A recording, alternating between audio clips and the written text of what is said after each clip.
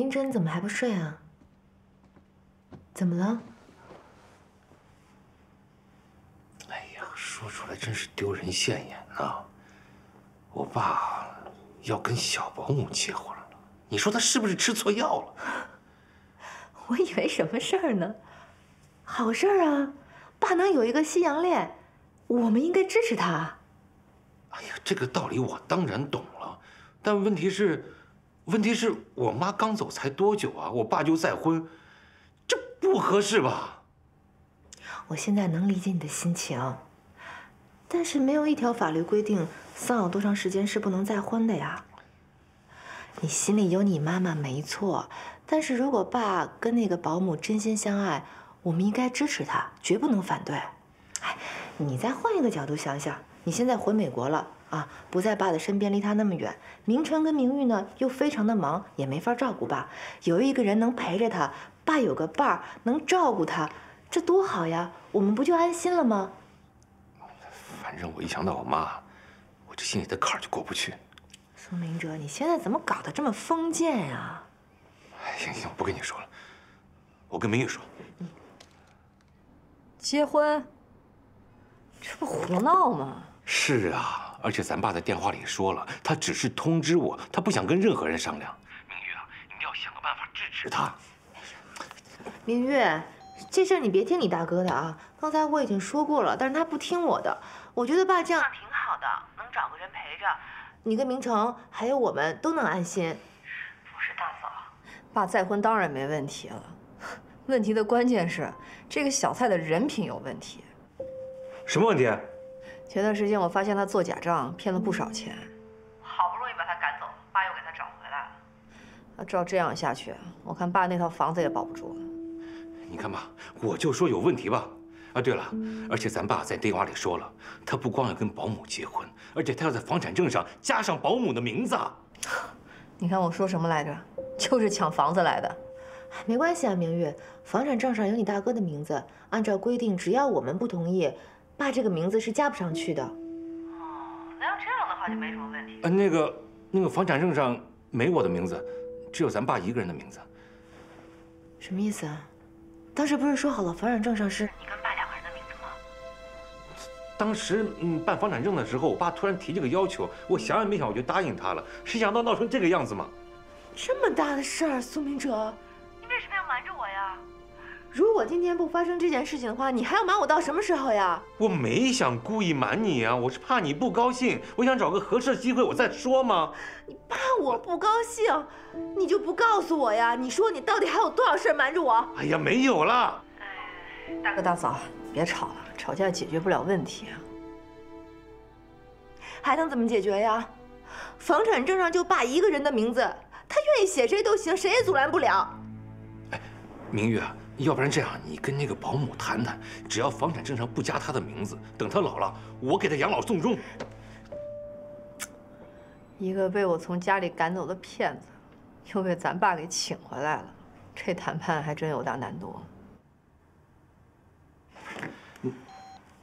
来，明月，你也知道，我和你大哥为了买这套房子有多不容易，就算大嫂求求你了，一定要帮我们拖住他们。不管是谈得好还是谈得不好，一定要拖住。我马上订最近的一班航班回去，等我回去处理这件事情，好吗？哎，别，大嫂，你不用着急回来，这事我来解决。谢谢你，明玉，大嫂全拜托你了。放心吧。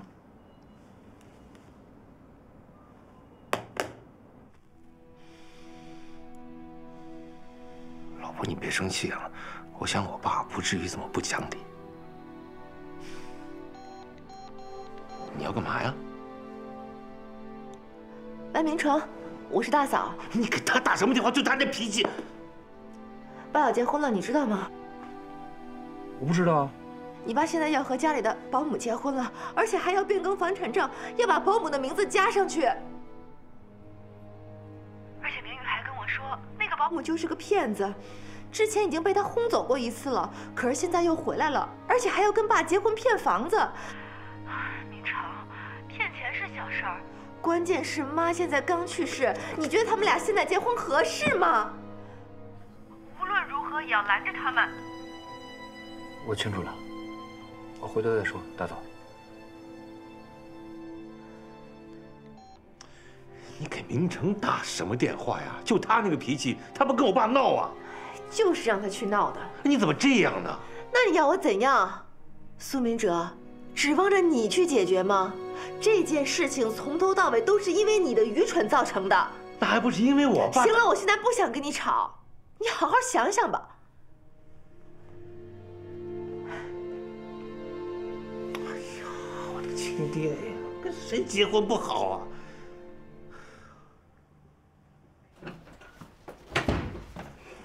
苏老师，你看我穿这身衣服去拍结婚照，好不好看？好看，太好看了！哎呀，我觉得你穿这身衣服吧，特别帅，特别年轻，特有知识分子的气质。过会儿吧，我想去影楼的时候，我想多拍几套那种婚纱照，雪白的、长长的婚纱，这样拖着的，行不行？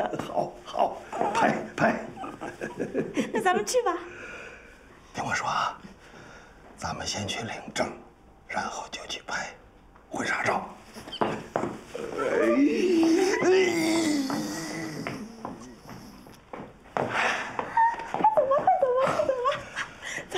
走。哦，对。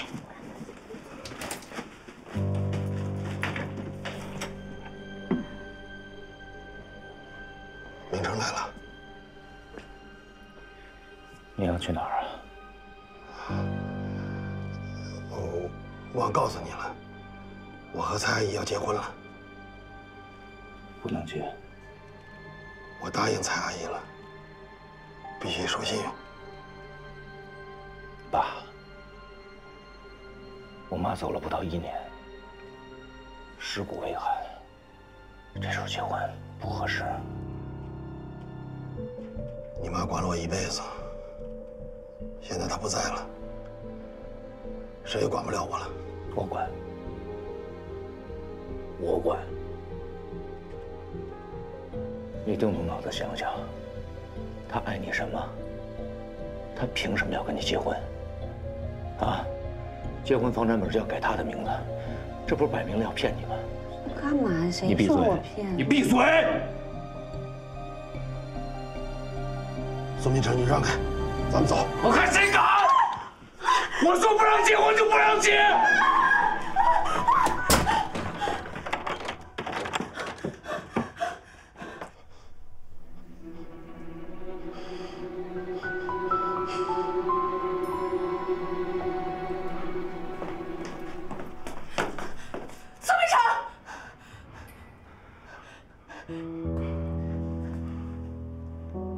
把刀放下。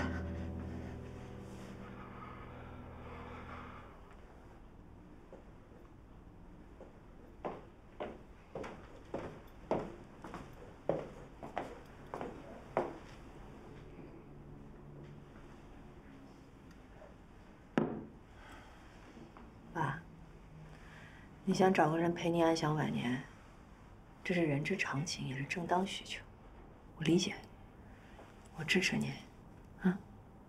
我就一个问题，你为什么偏偏选了这个人呢？你们和小蔡在一起待过几个小时啊？我和他待了这么长时间，他给我的生活让我有幸福感，我愿意和他在一起生活。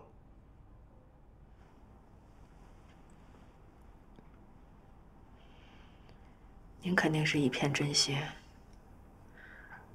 就是不知道人家是不是实心实意想跟您过日子。小蔡100个对我实心实意。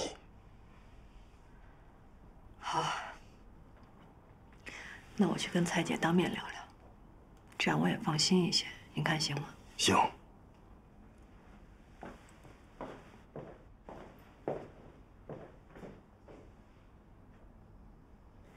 我爸说你们是真心相爱，是这样吗？是的。那我就踏实了，我还担心是他剃头挑的一头热呢。那我支持你们，蔡姐，等你们结婚以后，咱们就是一家人了。一家人不说两家话，有些事情呢，还是事先说清楚比较好，你说是吧？你说吧。听我爸说，他要在房产证上写上你的名字。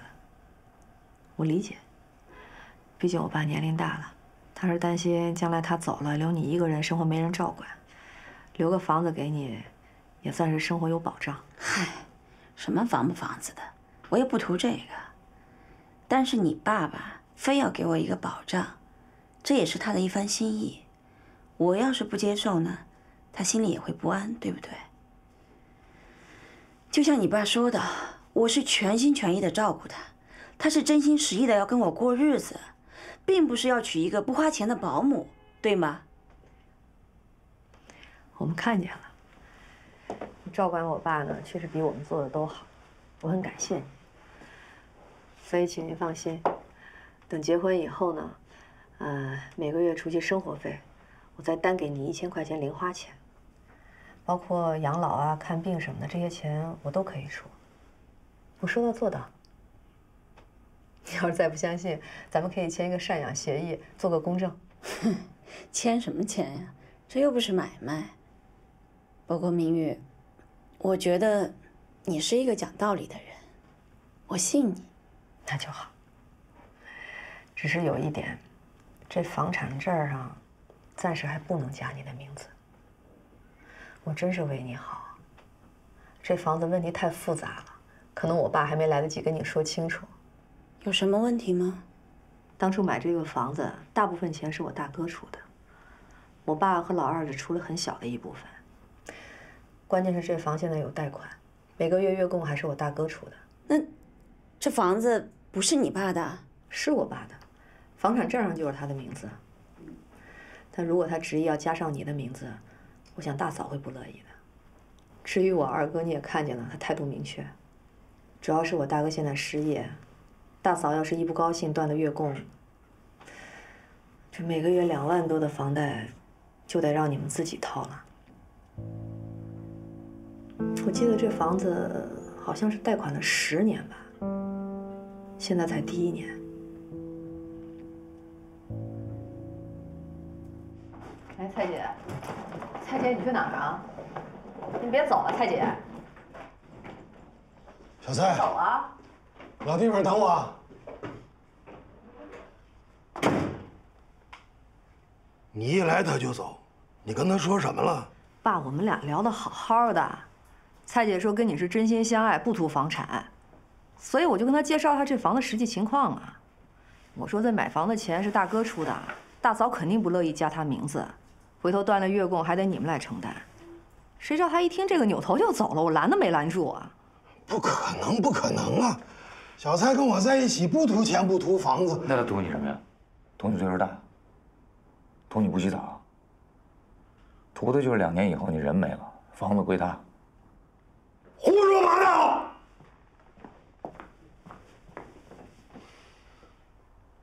小蔡怎么得罪你们了？你们非要合起伙来侮辱他，你们就是一群讨债鬼，就巴不得我过不上好日子。差不多行了，这小蔡但凡是个实在人，我都举双手来支持你们在一块儿。他又做假账又要房产，这能是真爱吗？我们这么做也是为你好。你什么时候为我好过？你妈对你不好，你恨你妈去啊？你妈死了，你跟我过不去干嘛呀？非要缠着我，不该管的还管。我哪件事情管错了？啊？发生在你身上的事情，哪一件不是你自己做的？我觉得说的对，该反省的是你。我反省什么呀？小蔡就是拿了我点钱，我也愿意。他能陪着我，体贴我，照顾我，你们谁能啊？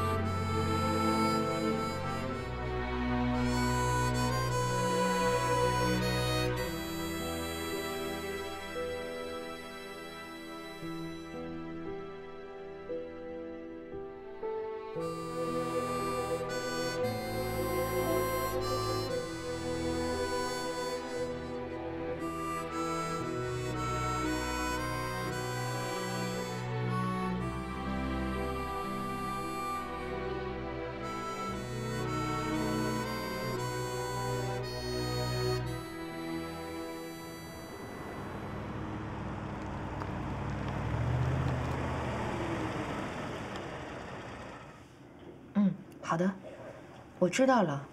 爸现在怎么样？你们要是有空，抽时间多去陪陪他。房子的事情先不着急，等你大哥在这边工作稳定了，我们再抽时间回国一趟。好，再见。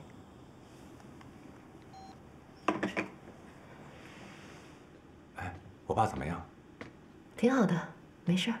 哦，回头我给他打个电话，劝劝他。你爸爸现在在气头上，再说这件事情，明眼人一看就能看得出来是个骗局。估计时间长了，爸也就明白了。瑞瑞啊，都怪我不好，房子的事啊，我不应该瞒着你。其实孝敬老人让爸幸福，我能够理解，我也愿意跟你一起去承担。但是孝敬他不代表一味的去纵容他。咱们这些年在美国什么情况，你爸不知道，难道你还不知道吗？对。所以我向你保证啊，以后不管大事小事，我都会跟你商量着来。我向你保证。来，我喂他。啊！我看你吃多少啦？哎呀，吃了那么少。那外婆要来喂你啦！来啦来啦来啦！还有一个给妈妈看，快去！哎呀，真棒！聂叔叔，真是不好意思，还让您专门跑一趟。主要是我爸现在情绪太不稳定了，都已经拒绝跟我们说话了。哎，这个事儿啊，小石在电话里都跟我说了，我心里也不好受。不过，这个事儿吧，我还真得说你们几句。您说，作为子女，你们给钱买房，这都是应该的。但是像我们这种岁数的人，对这种物质要求没有那么高了。我们现在主要是要关爱，要沟通，要交流。所以说这个事儿呢，从表面上看，好像你爸爸是糊涂，做错了事儿。但是要从根儿里说，你们有一定的责任。我知道你们现在年轻人工作压力大，忙，哎呀，天天的忙，没有时间去陪老人。但是我觉得一个月你总要抽出几天时间来陪陪他吧。哎，即使是你没有时间，你随时打打电话，这也是个事儿吧。但据我了解，电话你们也没怎么打。你说这让老人他怎么想啊？他如果说你们随时跟他沟通，是吧？他能得到关爱，他随时有什么想法都跟你们说一说，是不是？他心里也高兴，他怎么能够上当受骗呢？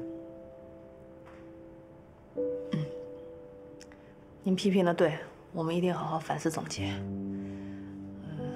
但是眼下还是得麻烦您帮我们去看看他，劝劝他，这绝食不是个办法呀。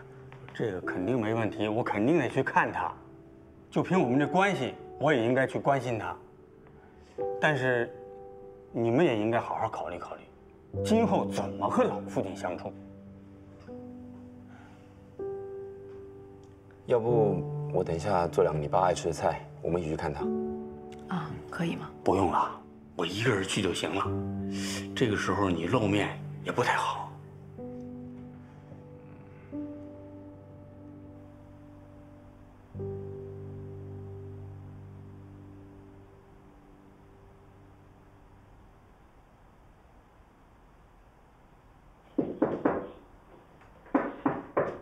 老苏，开门啊！老苏，我是老聂。开门啊！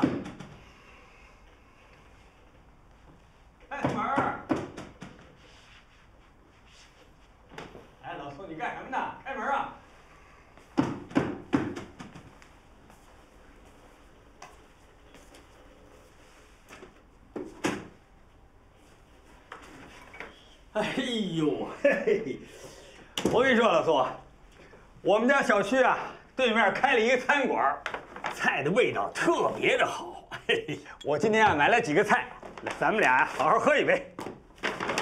来，哎，你傻站这干什么呀？来，哎呦，有日子没来了啊！是啊，有日子没喝了，来坐这儿。哎呦，平常就吃这个呀？嘿。什么呀，这是？好，哎，酒杯呢？哎，我自己拿吧。哎，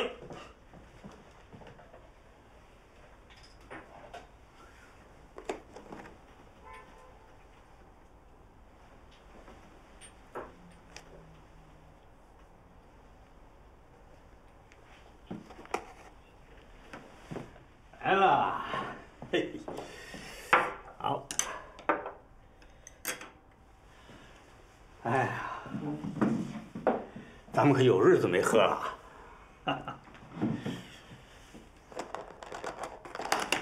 你看看，这菜怎么样？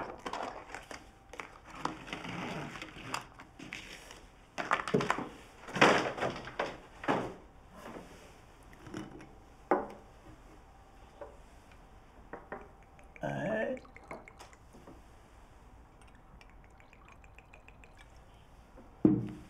来，先干一杯。来，好。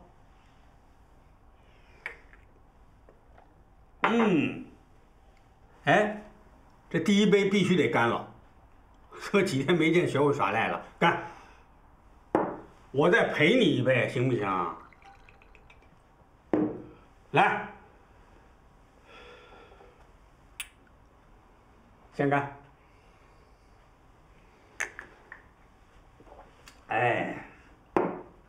哎，小蔡呢？他走了。哦，休假呀？不干了。不干了？为什么呀？一言难尽呐。这心里的苦衷没地儿说去。这什么事儿把你给憋成这样？年轻的时候被老婆压着，这年老了又让儿女们欺负着，哎，真是张不开口啊，丢人。老苏，咱们俩可是几十年的交情，有什么话你跟我说，你说说我听听。小蔡伺我挺好的，这你也看见了。是，小蔡不错。我们俩待的时间长了，我觉着小蔡不光干活是把能手，而且贤惠、大度。怎么着？啊！我是想跟他生活在一起，最后下半辈子都能一块儿过。哎呦，那小蔡的态度呢？我跟他一说呢，他就答应了。可是我这仨孩子不答应，活活给拆散了。哟，你说他们是不是太过分、太残忍？这可不对啊！这都什么年头了，不应该干涉老年人的婚姻自由。是我们老年人也是人呢，我们也有追求人生幸福的权利啊！你说对不对？这事儿我支持你。那我求你个事儿，你说，您帮我带个话，我要跟他们打官司，我要起诉他们。哎，慢着，你这几个孩子不是这样的呀，这不挺孝顺的吗？你看，又给你那么多钱，又给你买房子，又雇保姆，假象，全是假象。我真要追求幸福生活了，他们的真面目就都暴露出来了，没一个同意我跟小蔡结婚的。哎，他们为什么不同意跟小蔡结婚啊？他们说了，小蔡跟我结婚就是图我这房子。房子啊。可是这个房子它是我的呀，我想怎么办就怎么办呀，我得干我愿意的事儿，不是？那小蔡跟我差10好几岁呢，人家想跟房本上挂个名儿，这不过分呐？过分吗？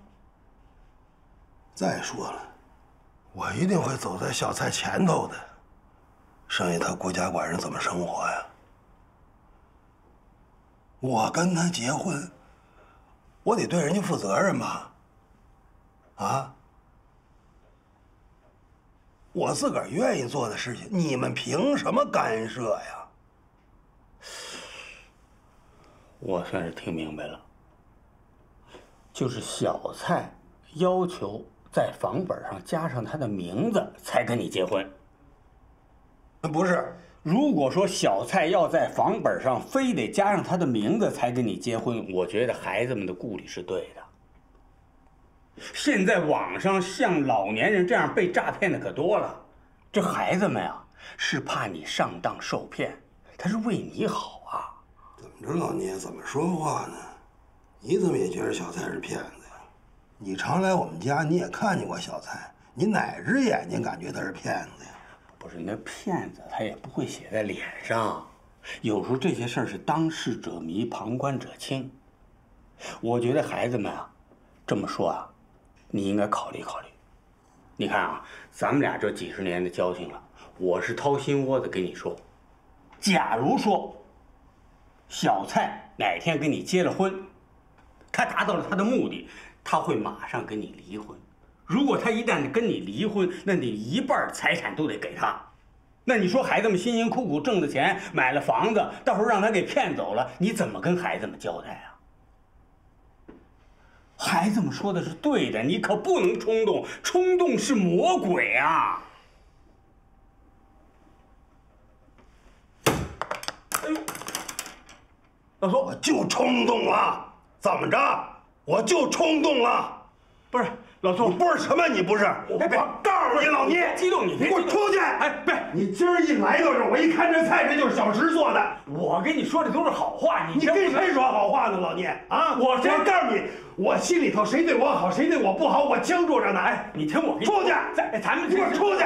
不是你给我出去！你看这咱们这老交情了，我跟你说的都是心里话，你怎么这不识好人心呢？你这是，嗨，哎，我跟你说。老苏，你如果说不听我的劝，一旦你结了婚，你到时候后悔，你哭吧，你都来不及了，到时候没人管你。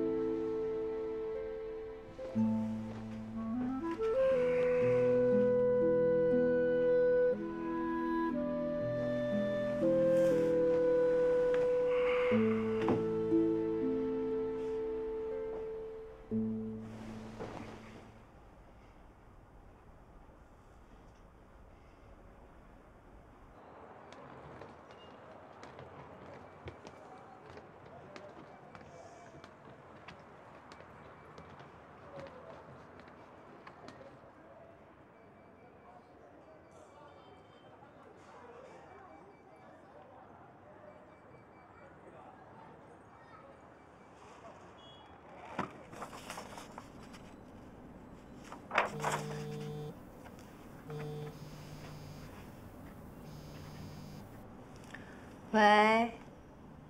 哎，你赶紧来我店里一趟。干嘛？想我啦？哎，不是啊，你爸好像出事了。有作用。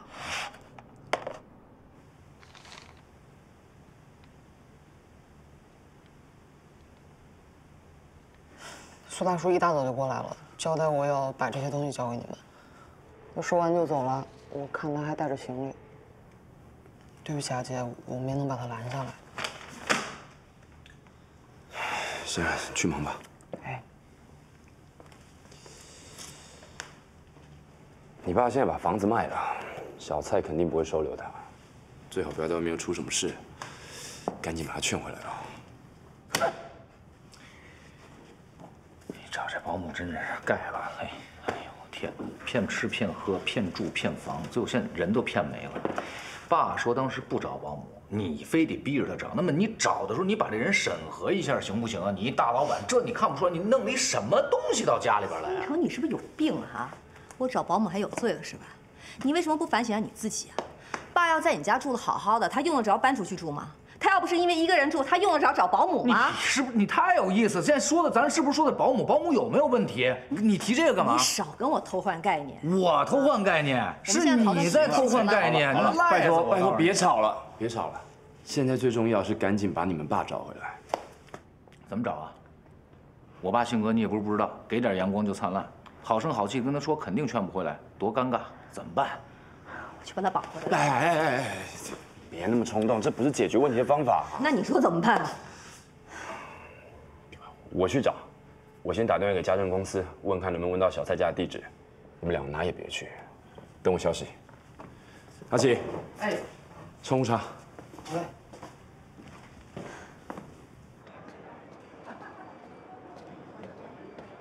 喂，家政公司吗？哎，我跟你打听一个人。对，苏家。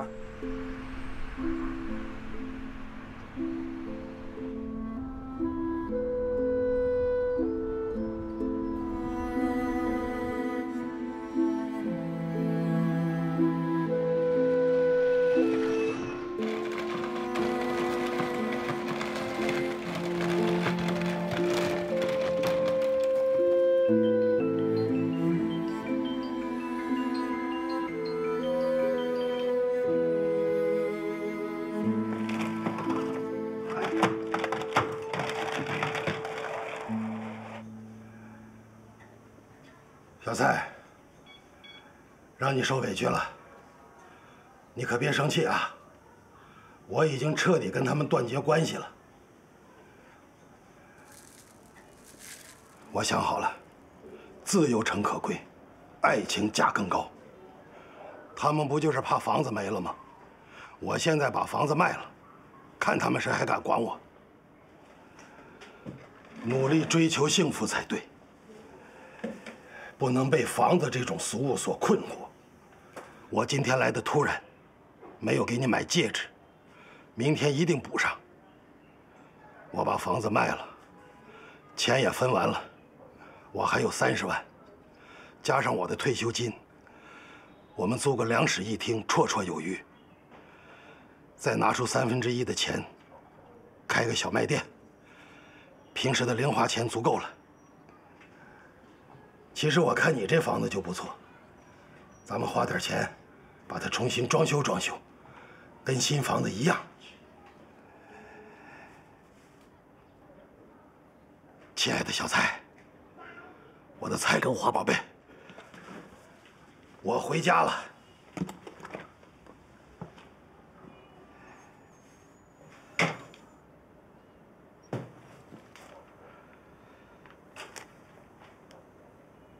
小蔡宝贝儿，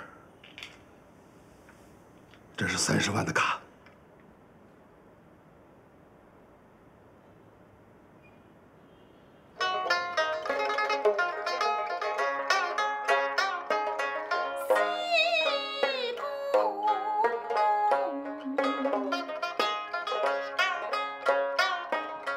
你赶紧给我走吧，没房没钱，你让我跟你一块儿喝西北风啊？你别跟我说感情啊，我这人最不相信的就是感情。是不是你说要跟我结婚？是不是你说要在房产证上写上？是不是你说要保护我？是不是你说的？你做梦吧！骗谁呢？掉头你就让我拎包走人了，把我当红傻子？是不是你？你别跟我说感情，最不相信的就是你说要保护我，是不是你做梦？你赶紧给我没房没钱，让我跟你一块喝西北。别跟我说感情，我这人最不相信的就是感情。是不是你说要跟我？是不是你说要在房产证上写上？是不是你说要保护我？是不是你说我？骗谁呢？掉头你就让我拎包走人了，把我当红傻子？是不是你？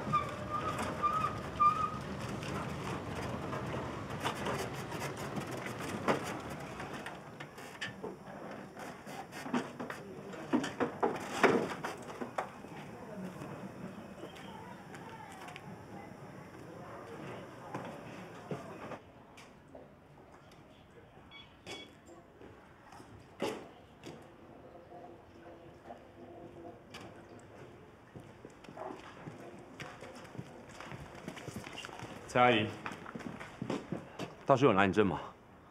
来过啊，又走了。他去哪了？这你问不着我，我哪知道？大叔为了你把房子都卖了，无家可归，现在一个人在外面，他如果出了什么事，你要负责的。开什么玩笑？我负责？是他说要把房子加上我的名字，是他说要跟我结婚，后来他把房子卖了，我压根就不知道。现在又拉着一堆行李说要来跟我同居，他不嫌害臊，我还嫌丢人。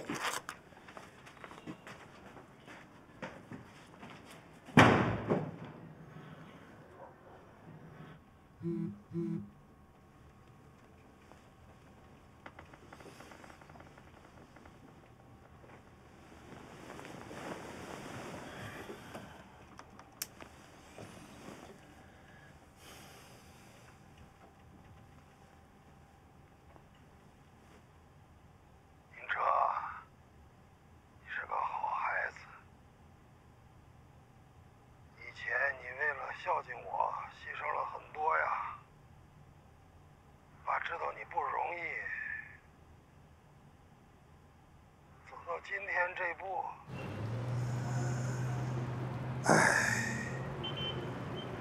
啥也不说了。爸就希望你过好自己的日子啊，把小苏抚养成人。爸就心满意足了。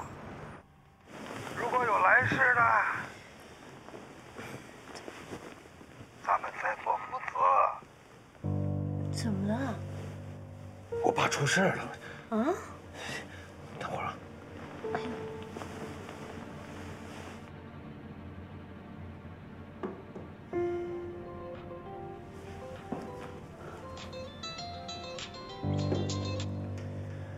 呦！哎，哥。喂，明成，咱爸是不是出事了？哎呀，他疯了，他把房子卖了，然后还要跟那个小保姆去结婚，还要跟我跟苏明玉断绝关系。什么？喂，怎么样了？喂，你爸回去了吗？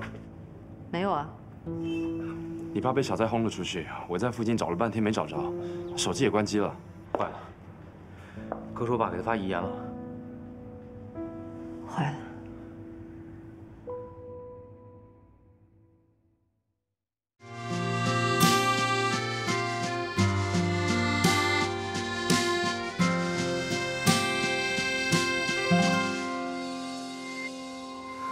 像夜里孤独的流星，飞跃在光年里找寻。浩瀚的宇宙，多少穿梭的星辰，数一数有谁同行？